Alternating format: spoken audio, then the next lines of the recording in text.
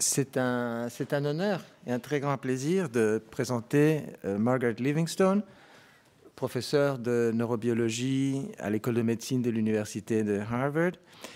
En tant que scientifique, Margaret grandit à Harvard même dans le laboratoire de David Hubel et Thorsten Wiesel, qui partagèrent en 1981 le prix Nobel de physiologie et médecine pour leurs travaux sur le développement et la neurophysiologie du système visuel. En mesurant au moyen de microélectrodes insérées dans le cortex de primates et de chats l'activité de neurones individuels, Hubel et Wiesel ont fait énormément progresser nos connaissances sur la manière dont le cerveau détecte des formes, des mouvements, des orientations, en somme, comment le cerveau construit le monde tel que nous le voyons. Je mentionne Thorsten Wiesel car ces lignes de recherche sont celles que Margaret Livingstone va prolonger, combinant le célèbre microélectrode avec des technologies plus récentes comme l'imagerie par résonance magnétique fonctionnelle pour étudier des processus plus complexes dans le cerveau du primate, tels que les traitements des visages au niveau neuronal. C'est sur ce terroir expérimental fertile qu'ont poussé les travaux de Margaret sur les relations entre l'art et la perception visuelle, ou plus précisément sur l'art et les sciences de la vision, en tentant d'utiliser ce que nous savons sur la vision et ses mécanismes neurobiologiques pour comprendre certains mécanismes contribuant à la création et à la perception des œuvres d'art. Outre un certain nombre d'articles, l'engagement de Margaret Livingstone dans ce domaine a abouti à un livre remarquable intitulé Vision and Art, The Biology of Seeing, publié en 1902 et réimprimé cette année pour la seconde fois en une version revue et augmentée. Ces travaux, il faut le dire, n'ont pas laissé les critiques tout à fait indifférents. Des neurobiologistes ont contesté la division du système visuel, dont nous entendrons sûrement parler, en un système ancien spécialisé dans la localisation des objets dans l'espace et un système plus évolué permettant l'identification des objets. Et certains conservateurs et historiens n'ont pas apprécié les hypothèses de Margaret, dont peut-être nous entendrons aussi parler, sur le possible rôle du strabisme dans l'histoire de l'art. J'espère que sa conférence d'aujourd'hui ne nous laissera pas indifférents à nous non plus et qu'elle sera non seulement savourée, mais aussi discutée. Let us then welcome Margaret Livingstone. Margaret, the floor is yours, and don't forget. That's right. If you don't have glasses, raise your hand. So I apologize for not being able to speak French. I feel bad about this, but I cannot, so I have no idea what he just said. That's nice. So I'm a visual neurophysiologist, which means I try to figure out how we see by recording from neurons at various stages in the visual system. But I acknowledge that artists also try to figure out how we see, and many works of art are great because they reveal important things about how we see. Now, I know that there are many works of art that are considered great or aesthetic because they reveal important things about how we think or about human culture, but I'm not going to deal with those kinds of works of art because I work on low-level vision. And please note that the title of this talk is What Art Can Tell Us About the Brain, not What Neuroscience Can Tell Us About Art. I don't presume to do that. So artists have known for a very long time that, and lights up for these first few slides, okay, that a line drawing can be a perfectly good representation of the world. And it's so intuitive and so universal that you have to think for a minute to realize that the world is not full of lines. It's full of contours and discontinuities, and yet we automatically accept a line as a representation for a contour. And the reason we do this is because of the way our visual systems process light. Steve Kufler discovered that if you shine a spot of light on the retina, you get a barrage of signals from retinal ganglion cells.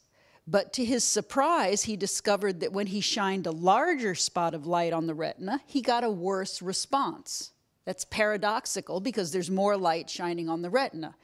But Steve figured out that that's because retinal ganglion cells are excited by light in one part of the visual field, but they're inhibited by light in the immediate surround. So when he shined an annulus of light on the retina, he got a suppression of firing. So center surround antagonism, what this is inhibition by the surround is the most fundamental stage in visual information processing. This is opponency or lateral inhibition. And in case you don't believe me that your visual system is full of center surround cells, I hope you see the little gray spots at all the intersections wherever you're not looking. And don't worry about why it's where you're not looking, that's postgraduate. But you see the little gray spots at the intersections because center surround cells at the intersections have more white in their inhibitory surround than center surround cells at the cross pieces. So they're less active, so they look a little bit darker. And there's an extra synapse involved, so there's a tiny delay in generating the surround antagonism, which is why you see this temporal pattern to the little gray dots that aren't there. So if I convey anything to you, it's that vision is information processing, not image transmission. It doesn't do you any good to project an image up to the back of your brain because there is nobody up there to look at an image. All you have up there is neurons, and all they can do is fire or not fire, which means that visual information processing is simple. All they are is neurons. All they can do is fire or not fire. They're local because neurons are short. And they're often opponent. That is, they often show surround opponency. So if you have an image like this, white on one side, dark on the other, center surround cells over here are inhibited, center surround cells over here are not active. It's only center surround cells at the discontinuity, where there's an imbalance between the center and the surround, where you get a signal. So center surround cells turn a contour into a line drawing. And this is just to remind me how information rich a line drawing can be, but it also allows me to point out, and this is where I want the lights up. Can we do that for just a second?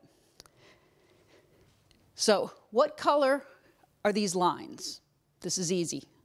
Come on, black. Can we say black? But what color is the screen? Could we say white? But I hope you know that the amount of light coming to your eye from the black line is the same as the amount of light coming to your eye from the white screen, right? Because that projector can only project light, right? So that just illustrates that your visual system is not interested in how much light there is at any point in the visual scene. All it's interested in is contrast.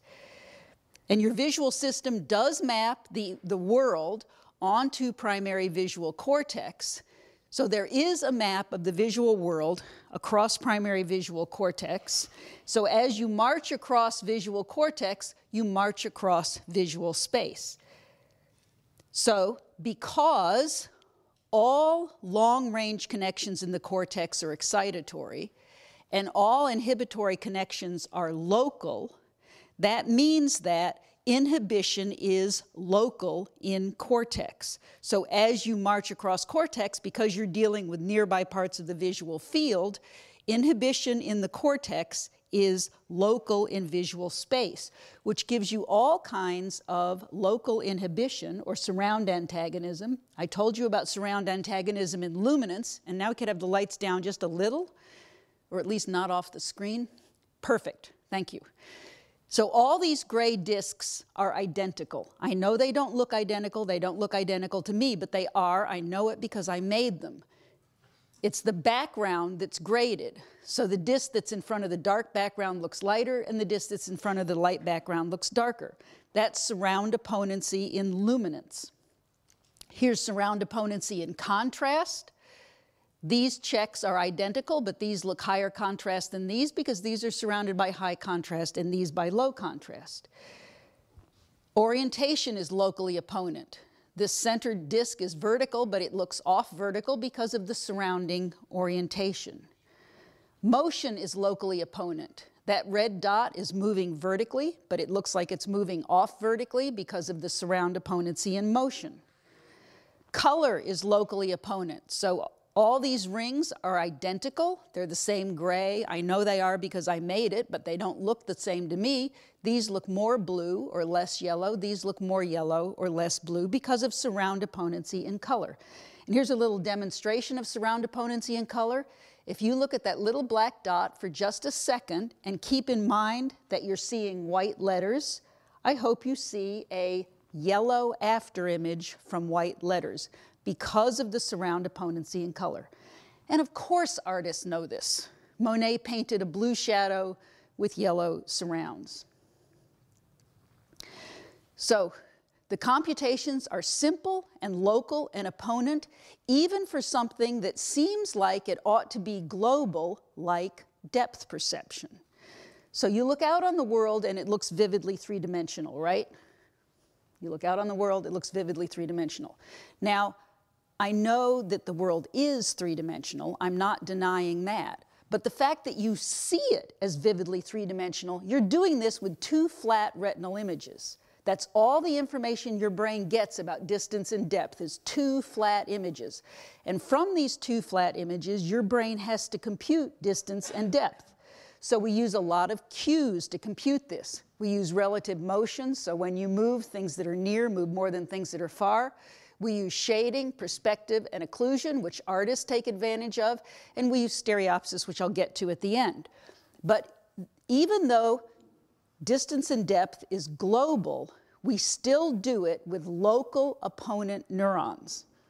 And you can pay a lot of money for what's called a ray tracing program for computer graphics that calculates, using the laws of physics, how light ought to bounce off of three-dimensional objects. And all people in computer graphics think that you have to do this. But your visual system does not go around checking to make sure the laws of physics are being obeyed. You don't have to. It's pretty well guaranteed that the laws of physics are going to be obeyed. And artists, for centuries, have ignored the laws of physics, and no one cares. When artists first started using shadows, they would sometimes have shadows going in orthogonal directions. No one cares. Here's a vase of flowers with a shadow going towards the sun. This is Canaletto's Piazza San Marco. The shadows on this side of the piazza are going this way. The shadows on this side of the piazza are going that way. The curator at the Fogg Museum, when I mentioned this, said, oh, that's because the light is coming from here and bouncing off this building. So I went to the Piazza San Marco. This thing is full of windows. It's just columns and doorways. Light does not bounce. There's no time of day in which the shadows go in different directions in the Piazza San Marco, and no one but me cares. Here's a window where this thing doesn't cast a shadow where you'd think it ought to. Here's a manger where you see the roof from above over here, from below over here. No one cares. Now, I don't contend that halos should obey the laws of physics, but at least they should be internally consistent in whether they occlude or not. And of course, Magritte was playing with the laws of occlusion. And if you find a painting that's got a mirror in it, you can go through the Louvre. You will find hundreds of paintings with mirrors in them. Every single one of them is not obeying the laws of physics. If this lady were looking at herself, you, the viewer, would not see her face, right? And even Vermeer, he paints this nice shiny brass bowl, and it looks shiny because it's sitting on a tablecloth and it's reflecting the tablecloth. But if you look carefully at the bowl, what it's reflecting has nothing to do with the tablecloth underneath it. So something else that artists figured out long before us neuroscientists are that color and luminance, and don't worry, I'm going to define luminance, color and luminance do different things for an artist, for the viewer. So we have three cones, long, middle, and short, red, green, and blue. We see color by comparing or using opponency between pairs of these cones. We see luminance by simply summing the output of the three classes of cones. So this is the color version, this is the luminance version. Most color contrasts have a luminance contrast, but some color contrasts do not have a luminance contrast. And when you achieve that situation, something very special happens. And artists have worked with this for a long time. If you go out to the Marmottan, oh, it didn't work very well. You have to go to the Marmottan. It's easy for you. It's not so easy for most people I talk to. In Impression Sunrise, the sun is brilliant. It shimmers. It looks light. It looks dark at the same time. And I once got a small grant from Harvard to come to Paris and measure the luminance in Impression Sunrise. And it turns out that, and that's not easy to do, it turns out that even though the sun, which should be a source of light and should be brighter than the background, is actually exactly the same luminance. And I think it's because it has no luminance contrast that it looks so peculiar and has this wonderful shimmery quality. And that's because your visual system, the primate visual system in general, takes in light through the retina, projects it up to primary visual cortex, but then our visual system splits into these two major processing streams. And we know what these two processing streams do because of what happens to people who get lesions in various parts of them. So people who get lesions in the ventral processing part of their stream lose the ability to recognize objects. They can look at an object, they can grasp it, but until they grab it, they can't tell you what it is. Those are called the agnosias, and you can lose surprisingly specific kinds of object recognition. So we call that the what pathway because it tells us what is there. Then there's the more dorsal pathway. So this part of our visual system is unique to primates among mammals. So this is a primate add-on to the basic mammalian visual system, which we share with other mammals. So this part of our visual system does what a visual system needs to do. It allows us to navigate through our environment, to grab things, and to see things that are moving. And it carries information about motion, depth, spatial organization, and figure ground segregation. Here's some drawings made by patients with parietal lobe lesions. They were asked to draw a bicycle, a cross, and a clock. So you can see that these patients got all the bits right, but the bits are not in the right spatial organization. They look sort of like cubist drawings. Now, this is not to say that Picasso had a parietal lobe lesion, but rather that Picasso cottoned on to the idea that what and where are two distinct things. So, this evolutionarily old part of our visual system is, like other mammals, colorblind. So if you have a red spot on a green background, you take a black and white photograph of it, or you look at it with just your WARE system, you'll see a gray spot on a gray background. And you could imagine that you could change the brightness of the red in such a way that the two grays were identical. That's equal luminance, or equal value for the artists in the audience. And weird things happen at equal value because there's a whole part of your visual system that can't see that. And for me, with this particular projector, this one has that weird shimmery quality, and this one does. So I want to try to convince you that your ability to see depth, spatial organization, and figure ground segregation are carried by a colorblind part of your visual system. And to do this, I need the lights off, because I have to make this thing brighter. Okay, so I hope you can see that this thing is three-dimensional, right? It looks three-dimensional. It's not. We all know this, right? And it looks three-dimensional whether the red is brighter than the green or whether the red is darker than the green. But as I go through equal luminance, I hope you see this thing get flat and squishy. And then it looks three-dimensional again. Let's go through flat and squishy. See? There it goes.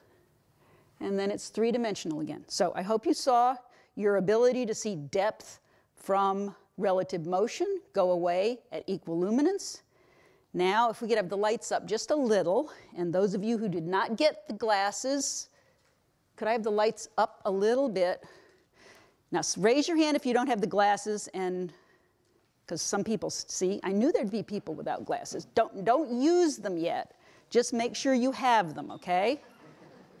Now, without the glasses, you can see that there's a lot of information about depth from perspective and depth from shading in this image, but I hope if you close one eye and look through the red lens, this looks more three-dimensional. Close one eye, look through the red lens. You're looking through the blue lens. Good, thank you. So I hope it looks more three-dimensional when you block the blue light and introduce a luminance contrast. Now put the glasses down. Come on, down. And now, without the glasses, think about how three-dimensional this looks, depth from perspective. think about even the figure ground segregation in this complex image, and then close one eye and look through the red lens and see if it doesn't look more three-dimensional. And it makes sense. You get figure ground segregation. Okay, glasses down. You have to do that. Humor me. Monet painted a whole bunch of versions of this cathedral in Rouen, and they're all about the way light bounces off this three-dimensional building, because it's all beige stone, and you see the doorway and the rose window, and it's all the depth is there in the luminance version. Some of the versions he made of the cathedral are flat and shimmery. So this one we have in Boston at the MFA, it looks flat and shimmery because the building faces west, and this is the cathedral at sunset. And Monet achieved this flat, shimmery effect using pairs of colors that are equiluminant, equal value. Lichtenstein made a bunch of versions that he called the Rouen Cathedral. No glasses? Stop. He called this the Rouen Cathedral, and you can't even tell that it's a cathedral unless you close one eye and look through the red lens, and then you will see what Lichtenstein was doing. Okay, glasses down. Andy Warhol played with this. This is the bottom half of a poster, a silk screen of the Brooklyn Bridge, and it doesn't look really very much like the Brooklyn Bridge. But the top half, which is exactly the same image, but with a luminance contrast, does look like the Brooklyn Bridge, and there's a lot more depth in the top version than in the bottom version, even though it's exactly the same image. And I found this one on the web. If you were my age, you would recognize it, but you wouldn't really be able to tell what or who that was, but the top version you can see is Gracie Slick, for those of you whose grandmothers remember Gracie Slick. So I hope I've convinced you that your ability to see depth from shading, depth from perspective, are colorblind, so it shouldn't matter what color you use as long as the luminance is appropriate. And of course, artists figured this out. This is André Derain's portrait of Matisse. If you knew Matisse, you'd recognize him instantly from the shape of his face, even though the shadows are very peculiar colors. And that's because even though the shadows are peculiar colors, the luminance is exactly right to portray the shape of Matisse's face. And Matisse's Lady in a Hat, which got everybody all upset when he first came out of it, he's doing what Picasso said. He's using colors symbolically, but the reality is there in the luminance alone. So I hope I've convinced you that your ability to see depth, spatial organization, and figure ground are colorblind. Now I want to try to convince you that your ability to see motion is also colorblind. So I'm going to show you some stripes. If I can find my pointer, there it is. So the stripes are all clearly moving at the same speed, and you can cheat if you want and look at the center, but I'd prefer, if you want to see the illusion, that you look off to this side. And now I am going to show you that the stripes seem to be moving at the same speed if the green is darker than the red, and they seem to move at the same speed if the green is brighter than the red. But if I can get this close to equal value, which for me is right about here, oh, there we go. If you're not looking at the center, I hope they seem to be moving slower on the left than on the right, because they are whoops, too dark. Suboptimal stimulus for your motion system. So if your ability to see that something is moving is colorblind, your ability to see that something is stationary is colorblind. So Monet's poppies are just about equiluminant with the grass, so their position is indeterminate. They can seem to move in the breeze. Now, art historians carry on about the motion in Monet's paintings, but I don't know if Monet did this deliberately. I have no way of knowing. But I know that Mondrian did this deliberately because the title of this painting is Broadway Boogie Woogie. He knew he had achieved a sense of motion. And I think he achieved a sense of motion because the yellow checks are vividly apparent to your what system, but they're almost invisible to your where system because they're equiluminant. Advertisers do this all the time. We have a magazine in the US called Wired magazine. I don't know what the equivalent is here, but it's kind of a oh, good. Okay, you have Wired. You open Wired magazine, you will find a headline or an ad in there that's got text that's one color against an equiluminant background, and it's annoying, It's hard to read, but it gets your attention, and that's what the advertiser wants to do. And I think it gets your attention because it has this jumpy, jittery quality, because your wear system can't see it. So I hope I've convinced you that your ability to see motion, depth, spatial organization, and figure ground segregation are colorblind and calculated locally in early visual cortex. Now I want to try to convince you that your ability to see colors is low resolution. And of course, artists know this. Pastel artists, watercolor artists often make an outline where they apply a color that they don't color inside the lines. You don't have to, because your visual system accepts the color because of the low resolution of your color system as adhering to those outlines. So here's an illusion based on that. I hope you see the donut. Do you know what I mean by donut? The donut as yellower than the whole or the background. It looks yellow, right? It's not. I mean, I see it as yellow too, but I know it's not because I made this. The donut is exactly the same white as the whole or the background. These are just two sets of lines, two pairs of lines, a yellow line inside a purple line. And the yellow spreads in this case, in this direction, in this case, in this direction. It spreads until it hits a border. Because of the low resolution of your color system lets the color spread till it hits a border. So I want to use some after images to show you color spreading till it hits a border. What I want you to do while I go through these after images, while I go through these images, is I want you to look right at that intersection, okay? And then I'm going to show you an achromatic gray background, okay? Now, look at the intersection and see if this time you don't see a stronger after image. Now, some of you are thinking, well, of course I did. You did it twice. No. Look at the intersection, evaluate the after image. Look at the intersection, evaluate the after image. This is achromatic, by the way. Now, look at the intersection and see if that color can spread to fill a completely different shape. And look at the intersection and see if you can see the color just squirt right out the hole. So this is, I can't believe I'm talking about the Mona Lisa in Paris, but I'm going to anyway, okay? This is a very famous painting. It's hard to get near it. It's so famous. But so I wrote this book about vision and art. And while I was writing this book, my editor said that it was obvious I knew a lot about vision, and that's true. But it was equally obvious I knew nothing about art history, and that's also true. And he told me I had to read a book about art history. So I got this book called Gombrich, which is a very good art history book, but I only got to the Renaissance because I got to this part, and Gombrich says, there's a reason why everybody loves this painting.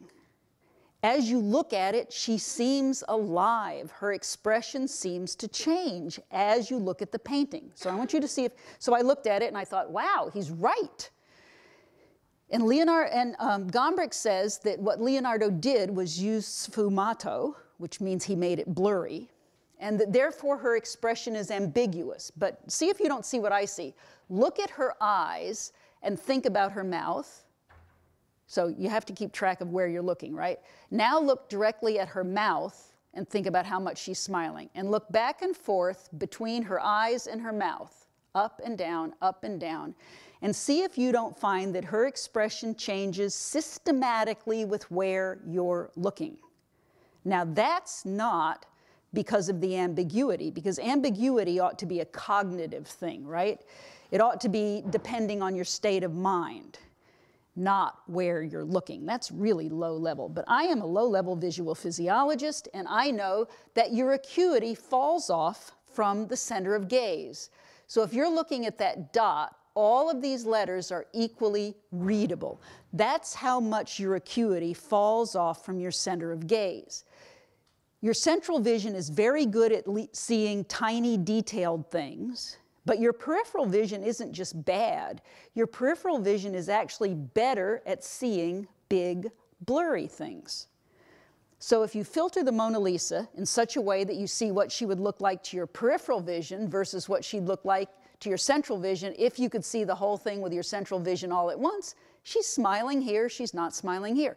So as you move your eyes around this painting, and you have to move your eyes constantly, you move your eyes 3 times a second because your visual system isn't interested just in spatial contrast like I already told you about, but temporal contrast as well. So if things don't change, if there's no contrast, you don't see. So you constantly move your eyes around. And I think that can explain why her expression changes, because sometimes you're seeing her mouth with your peripheral vision, sometimes with your central vision. And it also explains a kind of coy quality. You're looking at the background and she seems to be smiling, and now you try to catch her smiling by looking right at her and she stops. The pointillists claim that the vibrant quality of their colors is because of additive color mixing, but I think it has nothing to do with additive color mixing. Magazine illustrations are made up of little dots of color, and there's nothing special about the colors in magazine illustrations. Instead, I think the vibrancy comes from the fact that your central vision sees the dots, your peripheral vision sees the boats, the river, the trees. So as you move your eyes around the painting, you see different things, and that's vibrant, that's dynamic. And in this boat scene, if you look right at this reflection, you see dots. If you look a little bit farther away, you see lines. If you look still farther away, you see a solid reflection. And that's exactly what real water does. Sometimes it's dots, sometimes it's lines, sometimes it's a solid. Chuck Close carries this to an extreme. With your central vision, you see the targets, the tiles. With your peripheral vision, you see Chuck Close. Photomosaics, with your central vision, you see baseball cards. With your peripheral vision, you see Babe Ruth. So now I want to talk a bit about higher vision. We're getting past primary and second visual cortex, up into the temporal lobe where we recognize objects. We are really good at recognizing objects. We are so good, I have to explain to you how hard it is to see. So my government has spent billions of dollars trying to make trucks that can drive and not fall off the road without a driver, or face recognition systems, and we have wasted all these billions of dollars. So you're really good at recognizing faces. You're detecting faces in 1/10 of a second, and you're even recognizing particular individuals, and you're doing this whether they're cartoons or caricatures or degraded, and you're doing it better than any computer program that our DARPA has spent billions of dollars trying to make. So how do we do something as difficult as recognize a face? Faces are quite similar one to the other, and yet we're incredibly good at discriminating them. Of course, artists knew something about how we must do this long before us neuroscientists had any idea of how it's done. It is easier to recognize a caricature than to recognize a veridical line drawing of an individual. The caricature physically is less similar to that person's face than a real line drawing, yet the caricature evokes that individual so well. Why does it do that? So we have special domains in our brain for recognizing faces. We know this because people can get lesions in their temporal lobe, part of the what system, and lose the ability to recognize faces, but still be able to recognize all other kinds of objects. And you can see in functional MRI that we have these special domains for recognizing faces. Monkeys also have these specialized domains, and monkeys, like humans, use faces to recognize conspecifics and to convey important social information. So we've recorded from the face domains in monkeys. So face cells in monkeys respond, that is, they signal in response to monkey faces, people faces, or even cartoon faces. So anything you'd call a face, a monkey face cell will respond to. So we have recorded from these cells, and we use the fact that they respond to cartoons to say, well, what do they care about? What does a face cell care about? So we developed a cartoon face set in which we varied everything we could think of about faces, from the mouth to the nose to the eyes to the hair. We varied everything we could think of, and we did it simultaneously and recorded from these cells. So if each face cell codes one face, we would never have found anything. Instead, we found that face cells did respond to this stimulus set, and you can see that we went to extremes in our different variables. And we meant to do that because we wanted to get outside of what the cells coded for. And we did find that face cells respond to these variables. So all the variables were changed simultaneously. And here are, each row is one face cell. Each column is one of those variables. So this is the size of the iris. Both these cells like big irises. This cell likes big inner eye distance, no, small inner eye distances, and so on. So you can see, if you can read these graphs. So the gray part is just chance. That's random firing. And if you go outside the gray part, the cell cares about that parameter.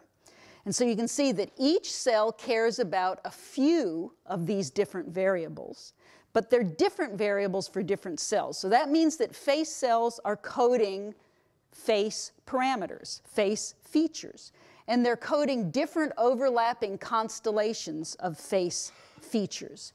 So we did have cells that cared about inner eye distance, and you might imagine that if you had a cell, if you wanted to code inner eye distance, you'd have different cells that would peak at different inner eye distances so that you could recognize everybody who had different inner eye distances. Or you could have one cell that peaked its firing at really big inner eye distances, and then another cell that peaked at really small inner eye distances, that is ramp-shaped tuning. And you get everything in between for free this way, just by the ratio of these two. And as you can tell by looking at this cell, it peaked at large inner eye distances and was inhibited at low inner eye distances. And so you can see that all the significant tunings were ramp-shaped. That is, the cells responded to extreme values of each variable that we showed it. And that's why I mentioned that we went way outside what we thought would be reasonable values. So ramp-shaped tuning is consistent with caricatures. What's a caricature? You say, how does a face differ from the average face, and then you exaggerate that difference. Face cells are essentially taking a caricature of a face because they measure how that face differs from the average. And of course artists know this. Artists have been drawing caricatures for thousands of years. Even somebody like Picasso. So Picasso portraits look strange, but I've put each of these portraits next to the person they're a portrait of, and you can see that they're caricatures. Gertrude Stein, Picasso himself, his art dealer, we got wife, wife, wife, mother-in-law, girlfriend. You can see that they're all caricatures. So ramp-shaped tuning in face cells means that face processing involves within-category comparison. You can't tell whether a face has bigger inter-eye distances than average unless you measure the distance compared to the average. So it means that face processing is local and opponent. What do I mean by it's local and opponent? Well, I told you that in early visual cortex, as you go across cortex, you go across visual space. So nearby neurons care about the same part of visual space. As you go across temporal cortex, where we have face cells, you don't go across visual space. What you go across is categories. So first you'll have cells that are all clustered together that code faces, and then you go farther away and you get into a different object category. So that means that nearby cells are all coding faces. So that means that face space should be opponent not spatially, but within face space. So I'm going to show you opponency in face space. And while I do this, I want you to look at those little numbers. And the reason I want you to keep looking at those little numbers is because I want you to get an after image, an opponent after image, not a stupid local retinal after image, but a high-level face identity after image. Okay, so now after you've adapted, I am going to show you two identical morphs. And I hope you got an identity after image, very high level. They're identical. So Vision is information processing, not image transmission. You can see this in the work of many artists because artists take advantage of the ways our visual systems process information. You can even see this in the artwork of children. If you ask a 3-year-old child to draw a person, you will get a face on legs. Any 3-year-old child, you will get a face on legs. The child is telling you what information he has extracted about an individual's identity. What's important about a person? Their face. And this is a drawing I got that a child drew of her pregnant mother. It's a face on legs inside a face on legs.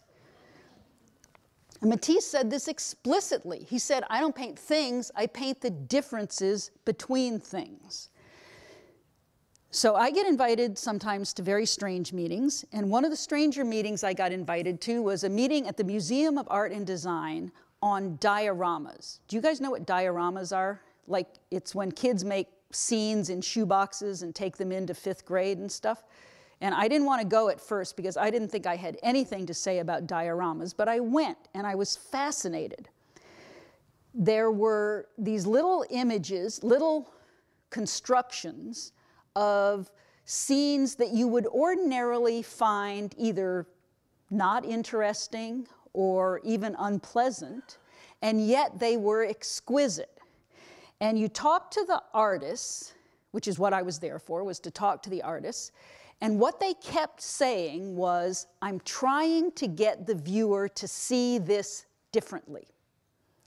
Now, I spend a lot of effort trying to understand what artists are saying. It's not that they're not articulate, it's that they use different language than I do, because I'm a neuroscientist, right? I finally figured out what they were saying. They really were getting the viewer to look at it differently. They had discovered something important about the way we see places. So let me go back to the agnosias. You get an agnosia, not being able to recognize something, if you have a lesion in your temporal lobe, in your what pathway. But you can get surprisingly specific kinds of agnosias. So there are people who lose the ability to recognize just small objects, or just places, or just faces, or just text. So that means there must be a particular part of your temporal lobe dedicated to processing each of these object categories. Now, these are object categories that we are expert at processing. That is, we're much better at than any computer program could be. Now, you know what this is. You are processing these two images with your non-face, non-expert cortex. And I know you're doing that because these don't qualify as intact, upright faces. Now, you know what I've done, right? This is an old illusion. It was invented in 1980 by Peter Thompson. It's called the Margaret Thatcher illusion because he first did it with Margaret Thatcher. But you are not processing these with your expert cortex. Despite how cognitive and intellectual you are, and you know what I've done, you are not processing this with your face cortex. And now you will. And I hope you're surprised by how this looks. I always am, even though I've seen it hundreds of times. Now you're processing it with your face cortex, with your expert cortex. So if something doesn't qualify as one of these object categories because it's not the right orientation or not the right scale, then you process it literally with a different part of your brain. And that's what these artists are achieving by changing the scale of what they've made. They're getting you to see it with a different part of your brain. They are literally getting you to see it differently. That's been going on for a long time. Even putting something in the wrong place gets you to see it differently. So remember, so now you're seeing this again with your non-face part of your cortex. And despite the fact that you know exactly what I've done, it looks different, doesn't it? Okay, so the last thing I want to talk about in 4 minutes is stereopsis. it's the last of your abilities to see things in 3 dimensions. So now I want you to look at these with both eyes open, blue on the right. And some of you, not all of you, don't worry about it, will see these as more 3-dimensional when you use the glasses with blue on the right. And if you do it the other way around, it'll get messed up, so don't do that, okay? So stereopsis is just geometry. If you're looking at this object, it casts images on corresponding parts of your 2 retinas. But things that are closer or farther away cast images on non-corresponding parts of your retina.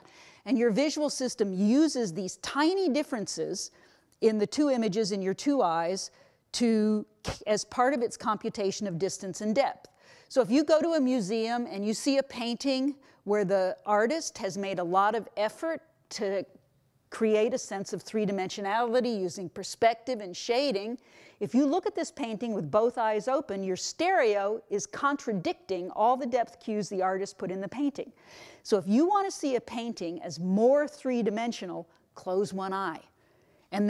But you have to be standing right in front of it and has to fill your visual field. But close one eye next time you're at a museum and see if the painting doesn't look more 3-dimensional. But stereo matching is computationally quite difficult. So without your glasses, if I tell you that blue is white to your right eye and red is white to your left eye, can you see what this shows? This is easy, right? Ah, you're cheating. Okay, use your glasses and your visual system will solve this problem much faster than you can. Blue on the right. If you want to do it hard, blue on the left and it goes in. But in any case, many of you will see an image that you cannot see with either eye alone. But stereo matching is difficult. If you have 4 identical objects in the real world, this is the correct match. But if you match the 4th one in your right eye with the 3rd one in your left eye, this one, it corresponds to the same object, but just at a different distance or depth. So if you've ever misstepped on an escalator, you do that because the slats in an escalator can misfuse in your 2 eyes and correspond to the step being in the wrong place. And I think the Impressionists, who said they were painting the air, and the Post-Impressionists, can achieve a sense of depth by having these speckles that can be mismatched in your 2 eyes, corresponding to a volume of speckly stuff. And this painting, which I don't like to look at because I find it a little too 3-dimensional, because you can mismatch the leaves in your 2 eyes. But what's fun about this painting is that Klimt, the guy who made it, did not have stereopsis. How do I know he didn't have stereopsis? Can anybody see? He's cross-eyed. He's severely cross-eyed. So as I mentioned, these computations about distance and depth occur in early visual cortex, where the visual field is systematically mapped across the cortex. If your eyes are not lined up, you don't have the same part of the visual field in the same part of cortex. So you can't compute stereopsis if your eyes are not lined up. So 10% of otherwise normal people have no stereopsis. And I got interested in the question of artistic talent and poor depth perception when I did some experiments with people with dyslexia. So dyslexia is a selective problem in learning to read. It's what we call a learning disability. There's people of normal intelligence, normal education, who have a terrible time learning to read. And they often complain that black and white text has this same jumpy, nasty, jittery quality that what I find equiluminant text has. And so we did some experiments to measure the function of the different visual subdivisions of the visual system in people with dyslexia. And we discovered a very slight slowing of the wear system in people with dyslexia. And remember, what does the wear system do? Motion, depth, spatial organization, and figure-ground segregation. Well, there are other symptoms in dyslexia besides problems learning to read. People have trouble with positional information, figure-ground problems, and trouble gauging distance and depth. Just the same thing that your wear system is responsible for. So in doing these studies, I was privileged to meet a number of people with dyslexia. And many of them were very talented artists, musicians, actors, and computer programmers. It was inescapable.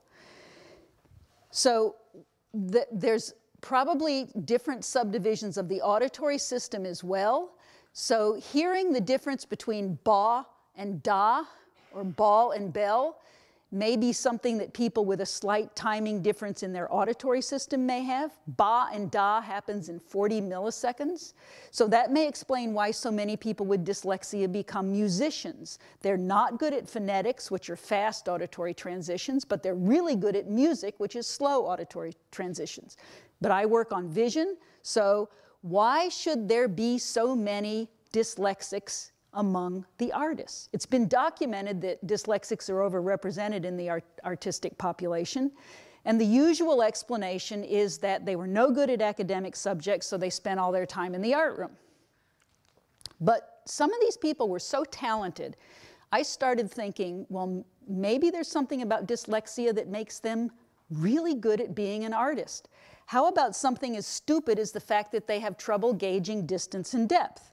So if you've ever tried to draw a chair, most people have a lot of trouble, I have a terrible time, getting rid of the three-dimensional information that my visual system has extracted, and I can't flatten that chair again. I have no access to my low-level retinal image.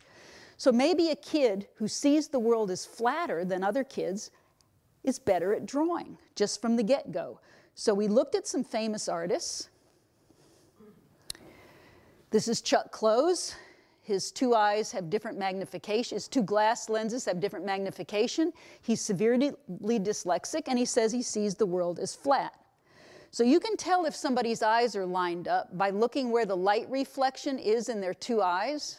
And if it's in exactly the same place in the two eyes, your eyes are lined up, and you could have normal stereopsis. This is a clinical test called the Hirschberg test. So here's some baseball players. You can see that the light reflex is in exactly the same place in their two eyes. Okay, so are you good at this yet? You got it? You look at the light reflex. There is one baseball player who had no stereopsis. Light reflex is centered on this eye. It's off. So Babe Ruth had amblyopia. If your eyes are not lined up when you're a kid, you can either suppress the input from one eye, in which case the connections to the brain go away and you have very poor vision in that eye, or you can alternate, and that's called an alternating strabismic.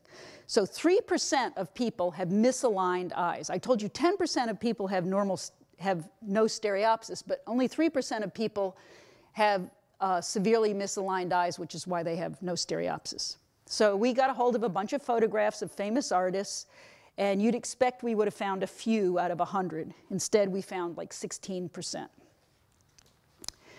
Here's Andrew Wyeth. This eye is looking over here. This eye is looking at you. His father was also an illustrator, was also strabismic. Edward Hopper, light reflex is next to his pupil here, on the edge of the eye here. Carol Walker, her light reflex in completely different places. She works in silhouettes, totally flat.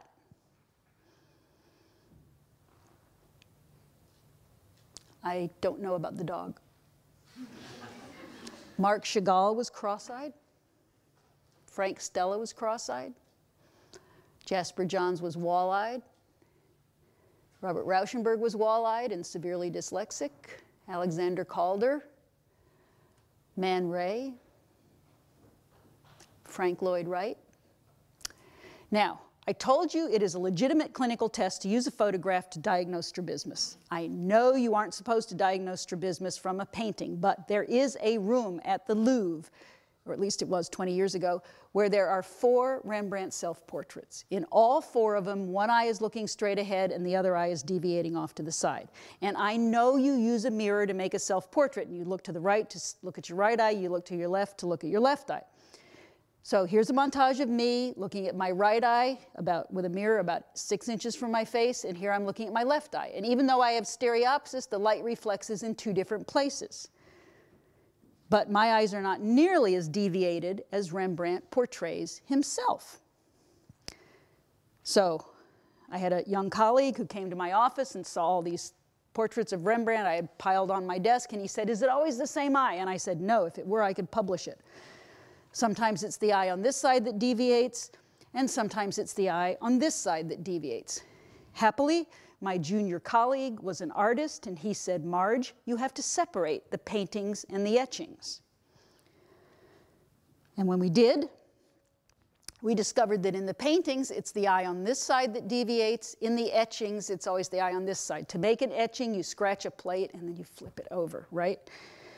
So we measured the eye and the iris in these paintings and etchings and discovered that there was a systematic pattern whereby in the paintings, it was always the eye on the right that was centered and the eye on the left that deviated.